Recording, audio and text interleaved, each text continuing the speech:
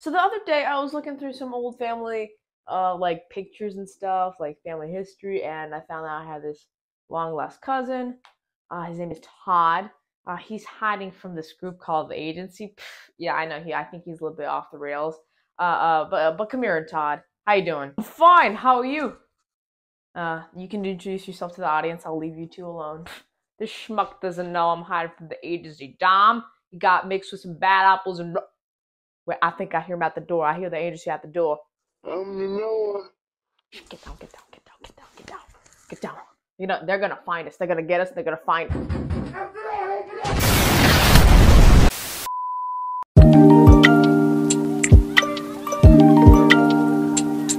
Welcome to Boot Plays. I'm Dabood, and this is my Fast X spoiler review. Um, I hope you enjoy that cold open. That was something to do. Very creative. Each time I do something different, and it gets better every single time. My opinion. It all started with the Avatar one. Now we're here with this movie. I don't do it for every single movie, but I do it for the biggest movies. That swimming cap that I put on was trying to impersonate Vin Diesel, but anyways, we have a new Fast and Furious movie, and oh my god, this franchise is the most milk franchise that I could ever possibly imagine. But hey, I think they did something good this time. Personally, I've not watched all of them, and I will say from right off the get-go, this will not be like theories. This will not be like me ranting about other things that the franchise has done. I'm only focusing on this movie and this character.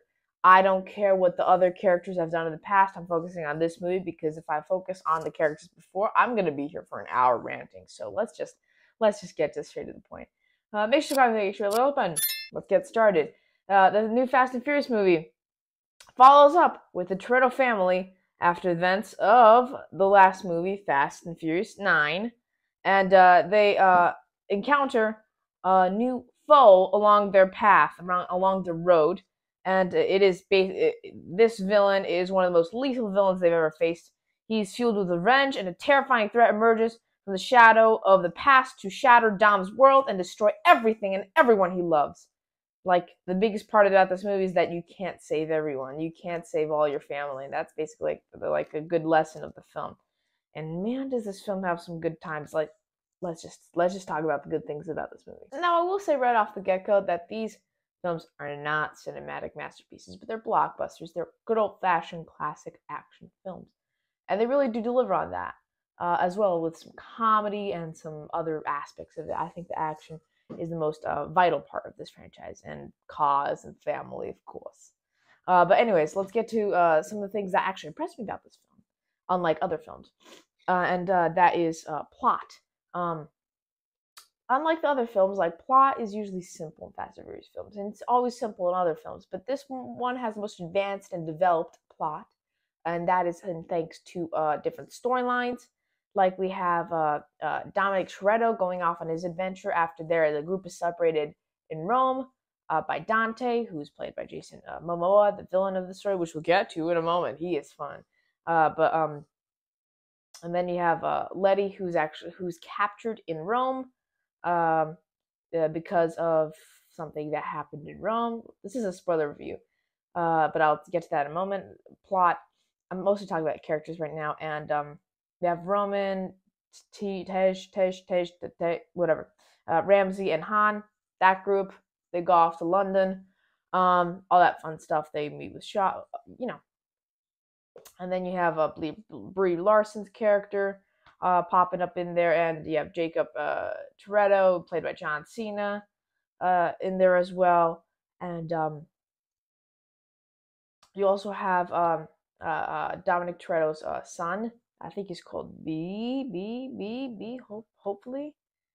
Yeah, little B. I think, yeah, or B, or yeah, something like. His son travels with Jacob. Anyways, and I will say the Jacob one is actually the most interesting one. But the other group, the group that's in London, they have an okay storyline. I don't find any purpose for Letty's storyline, but I find Dominic Toretto's storyline very fascinating in Brazil. Anyways, so just talking about the plot. This is like the first. I'll talk about the plot. The group is requested by the agency. They go down to Rome, but seems trapped. It's actually a trap because of Dante wants revenge on Dom for her. Dante wants revenge on Dom for hurting his family, which you could see the effects of from Fast and Furious 5, if I remember correctly. I think that's it, right? Yeah, I think that's it. And they get separated by a bomb, and the group is blamed for it, not Dante, and they are separated from there. Dom faces Dante in Brazil in a race, and that is where he's truly put to the test when he has to save someone, and he saves someone he never knew but kind of knew at the same time. And Dante's like all over the place in this film, and so interesting, so interesting. I'm not really invested into the franchise, but I'm not gonna talk about the previous films. But this film alone just has a lot of stuff. I will tell you this right off the bat: casual fans, you could just enter this film and just have fun with the film. You don't need to think about it, and that is because thanks to part the action of the film. The action of the film was just stunning. It was amazing, especially uh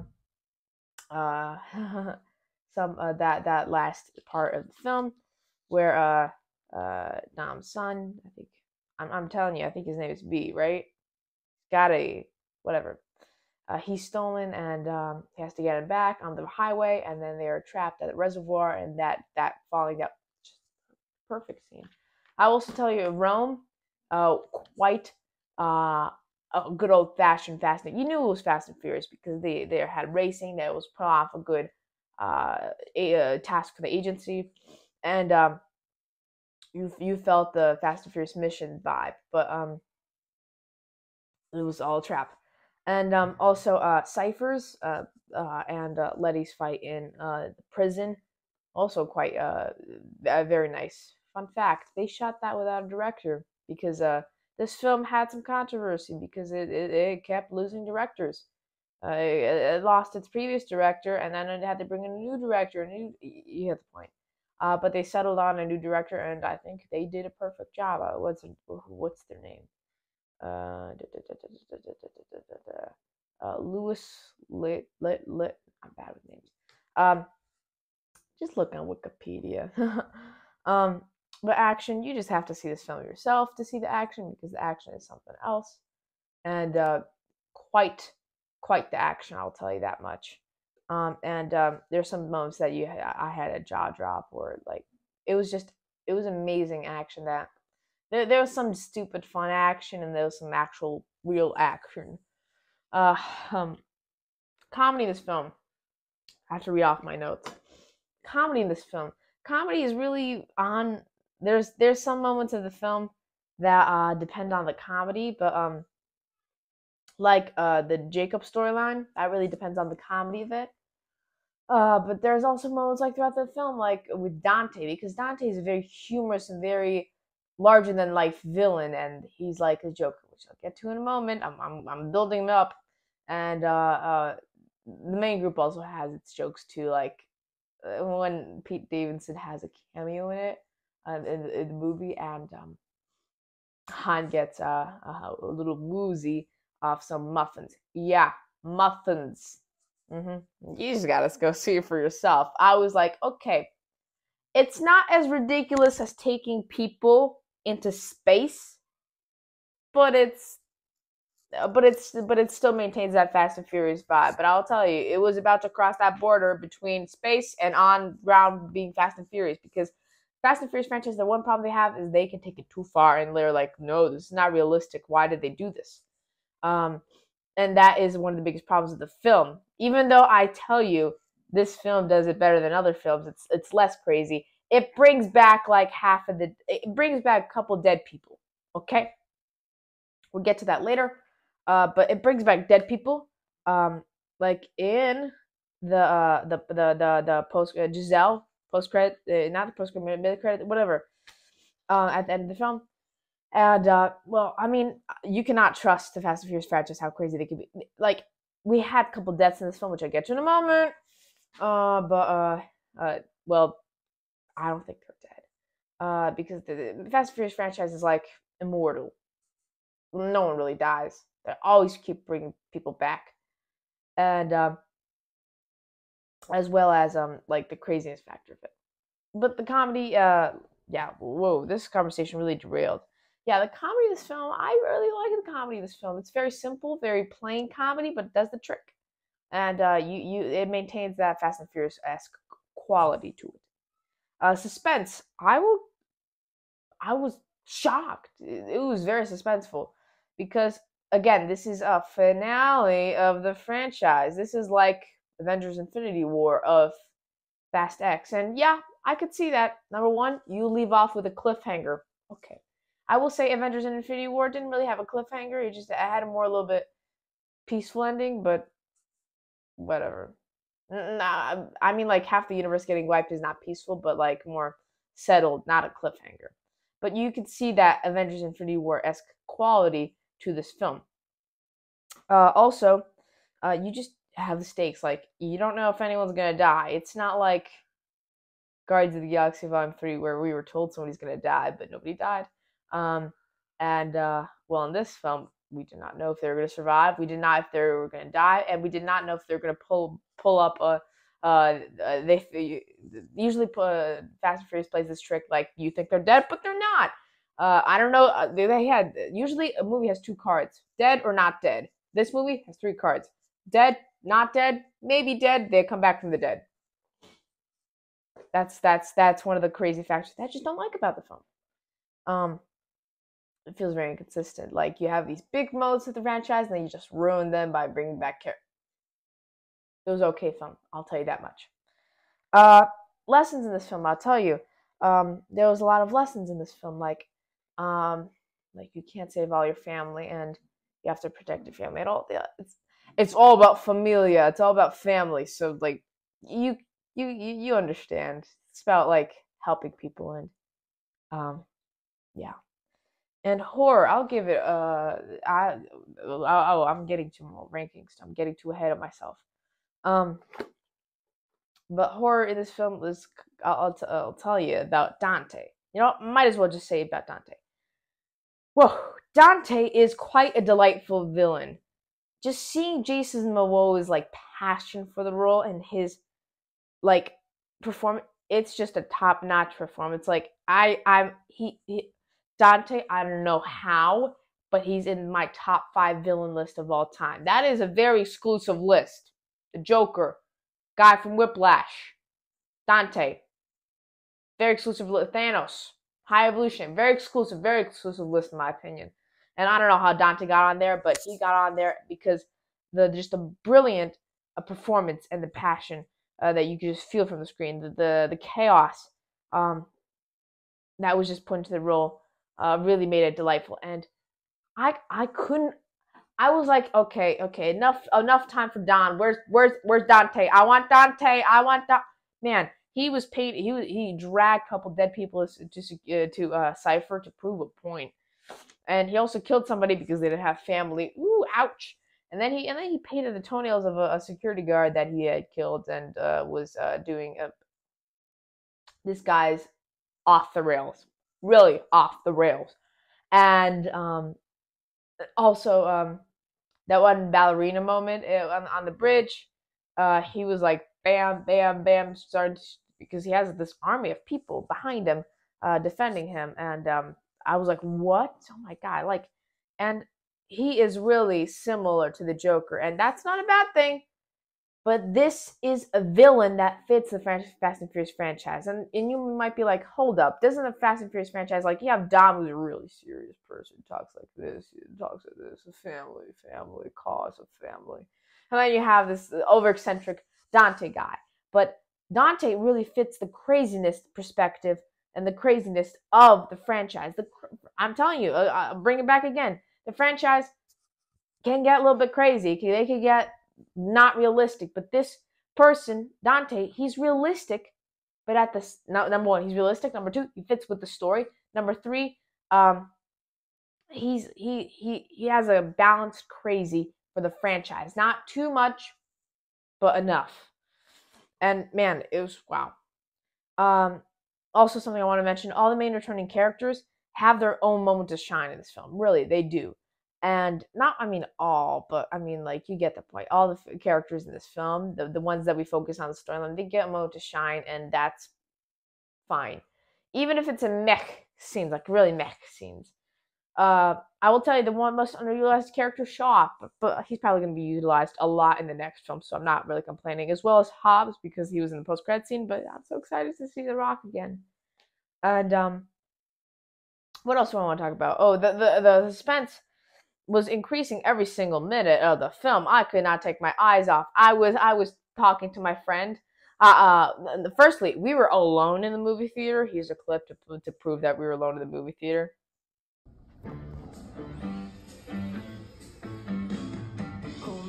Nobody here. So, continuing, like, I mean, like, I was like looking at the screen the whole time, and I was like, hey, I was talking to my friend, like, can you refill my drink? And I was like, sure. He didn't mind it. He didn't really like the film, but I was like, oh my god, I can't take my eyes off this film because I'm just like a true cinephile. Yeah, but even casual fans are like, oh my god. Like, I've seen casual fans really responses, and they've always had good responses. And I mean, like, I'm so happy for the Fast and Furious franchise. They've reached a new high point. The last film was, it was a terrible film in my opinion, and it restored some faith in the franchise that I had. And I feel like, as much as I said, like, even though Fast and Furious is the most milked franchise, I feel like they are very reinventive, and I think they might like beat the MCU to some things. They like, in ways, the Fast and Furious franchise is better than MCU because it actually reinvents a lot of things, and it also keeps some qualities throughout films. Like, the MCU is just bouncing all over the place. If it was a chart, the MCU would be like a zigzag, and then you just have an up peak at Endgame, and then you just have down like a flat line during Phase 4, and then you have a peak at Guardians of the Galaxy Volume 3. The crazy line, but Fast and Furious, I think, has a very consistent like line of like quality, and they have a very similar quality. I feel like they're pretty good films, but this film really restores some faith in the franchise. And man, I will tell you, I am on board for the next two films, because this is a 3-part finale because how amazing this film was. I mean, if they did really good with this film, it can only get better from here, right? So I don't have a problem with this film, and I mean, I love how also like the lesson of fear is like a overarching element of the story. Like, Daddy, do you fear anything? And like I like to say that this movie is about family, cause, and fear. That's a new thing for the Fast and Furious franchise, fear. But that is something that's just adds so much development to the story. Um, and saving ones you love is also a very important one, and I can't wait to see how it develops. And talk about some spoilers, like that whole London team. I'm not going to tell their names because my throat hurts a lot. But that team and Jacob, I felt bad for the sacrifices, but are they really dead? They're probably going to come back. Plus, we didn't see Jacob's body. We didn't see their bodies from the helicopter crash. Where are they?